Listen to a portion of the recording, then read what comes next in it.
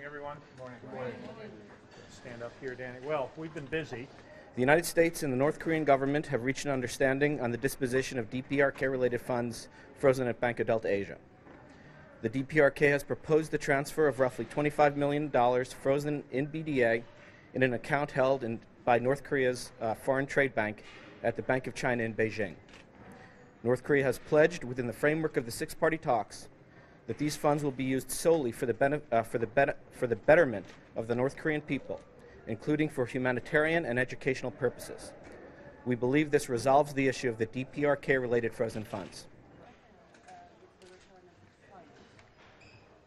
We feel this matter has been resolved, and now we can move on to the next problem, of which there are many, and we'll continue to work ahead. In fact, today we have our first six-party meeting. We're going to evaluate all 5 of the working groups and evaluate how we're doing in terms of the 60-day set of actions, and then the next phase as well. So we have a lot of work to do. Problem with an issue with the bank, and the bank is to blame for this issue, or is North Korea share some of the problem in this whole issue from the origin? I'll be staying in Beijing today and leaving tomorrow.